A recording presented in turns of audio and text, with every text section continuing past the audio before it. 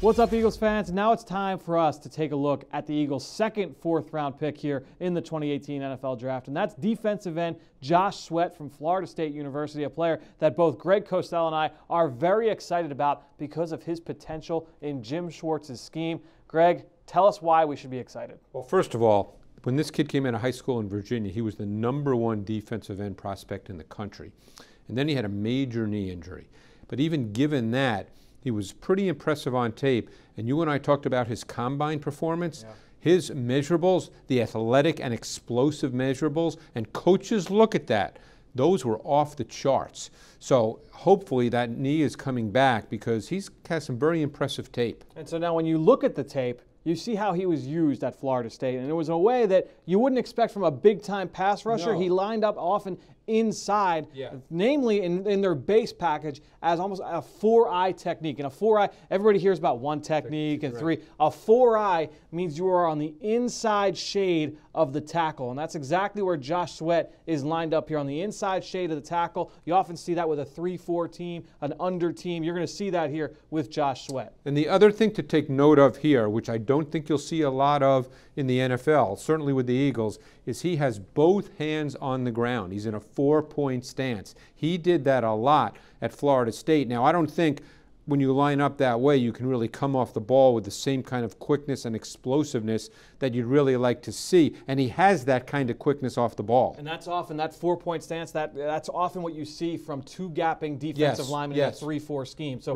that's what which is not the Jim Schwartz scheme. No, and that's what you kind of see when you say that he wasn't really playing in the scheme that would allow him to get upfield. This is what we're talking about. That being said, he was still able to disrupt plays in the backfield. Well, and again, you're going to see it here where he takes on the center who tries to come over to make an angle and leverage block on him, and he does a real nice job. See, this is a classic example of just using sort of strength, your hands well, able to control and kind of displace him just enough to clear the edge and get to the quarterback. That was a real nice job. Yeah, so now we're going to see him. This is back week 1 of this season, one of the biggest games on the schedule coming into the year. Florida State, Alabama, you see Josh Sweat. It's in the red zone. This time he's not lined up as a 4-eye. He's lined up almost like a 6 technique over the tight end, but he's still inside. He's going to have to deal with extra traffic.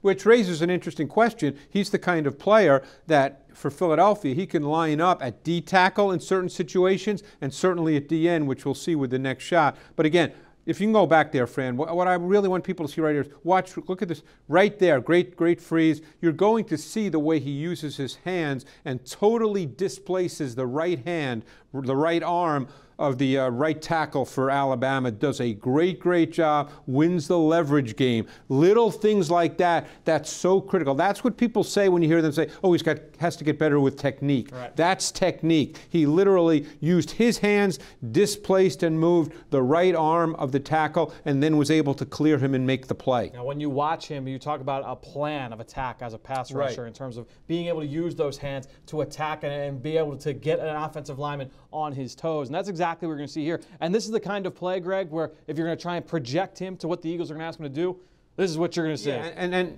this isn't quite a wide 9 where he's really wide, but he's wide because he's outside the offensive tackle. So this is, and again, look at him. He's in a 4-point stance, which he will not be lined up wide in the NFL. But what he does here, if you let this run, and then you can slow it down as much as you can. Look, right there, one hand to try to create right there with the one hand, and then the swipe. It's a one-hand swipe, and you can also use the two-hand swipe. But here, it's a beautiful one-hand swipe to clear the edge, and then he does a nice job getting low. Look at him right here, turning, and see, look at that foot right there, facing the quarterback. The ability not just to clear the edge, but then to flatten and close. That's the critical piece. That's something we spoke about last year with Derek Barnett, and you saw that with his feet. This is a really nice job by Josh Sweat doing the same thing. Yeah, you see him run the hoop here, stay balanced, and be able to finish. Accelerate. Being able to do that and accelerate when you're off balance like that, that's and you can look at that foot when it's planted and see which way it's turned. If it's turned upfield, you usually get pushed past the quarterback. If it's turned toward the quarterback, you can flatten and close. So we talk about Josh Sweat making that transition to the Eagles' one-gap attacking front. This is why I think the Eagles defensive staff is very excited about the prospects of Josh Sweat.